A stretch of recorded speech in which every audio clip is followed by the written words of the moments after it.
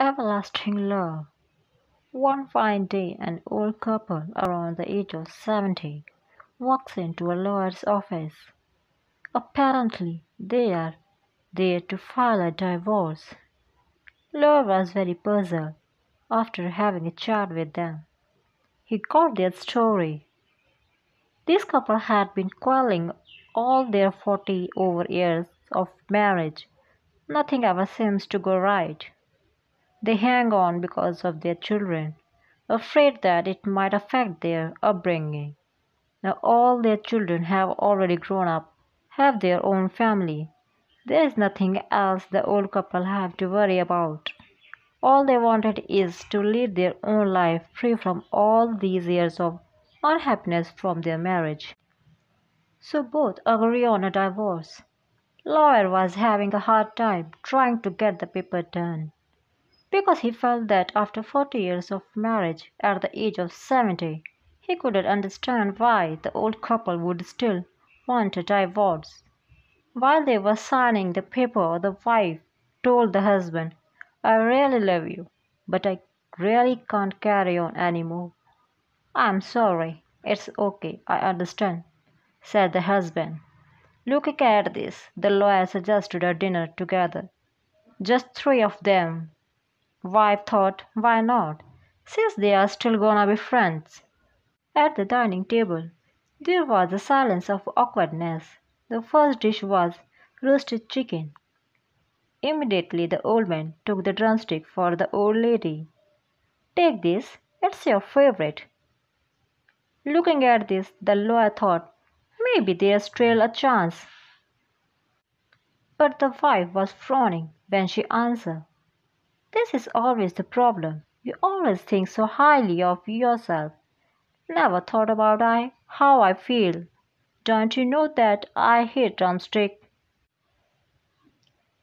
Little did she know that, over the years, the husband have been trying all ways to please her. Little did she know that drumstick was the husband's favorite. Little did he know that she never thought he understand at all.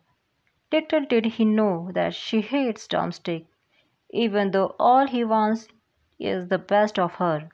That night both of them couldn't sleep. Toss and turn, toss and turn. After hours, the old man couldn't take it any more. He knows that he still loves her and he can't carry on life without her. He wants her back. He wants to tell her he is sorry. He wanted to tell her, I love you. He picked up the phone, starting dialing her number. Ringing never stopped. He never stopped dialing. On the other hand, she was sad. She couldn't understand how come, after all these years, he still doesn't understand her at all. She loves him a lot, but she just can't take it anymore. Phone's ringing. She refused to answer knowing that it's him. What's the point of talking now? That is over. I have asked for it and now I wanna keep it this way. If not, I will lose face, she thought. Still ringing. She had decided to pull out the cord. Little did she remember, he has a heart attack problem. The next day, she received news that he had passed away. She rushed down to his apartment, saw his body lying on the couch still, holding on to the phone. He had a heart attack, and he was still trying to get through her phone line. As sad as she could be, she will have to clear his belongings. When she was looking through the drawers, she saw this insurance policy dated from the day they got married, with the beneficiary being her, and together in those files there was a little note. To my dearest wife, by the time you are reading this, I am sure I am no longer around. I bought this policy for you. Though the amount is only $100K, I hope it will be able to help me continue my promise that I have made when we got married. I might not be around anymore. I want this amount of money to continue taking care of you. just like the way I will if I could have lived longer. I want you to know that I will always be around by your side. I love you. Tears flowed like river. When you love someone, let him know.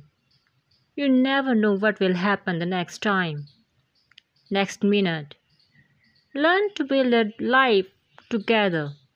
Learn to love each other for who they are, not what they are.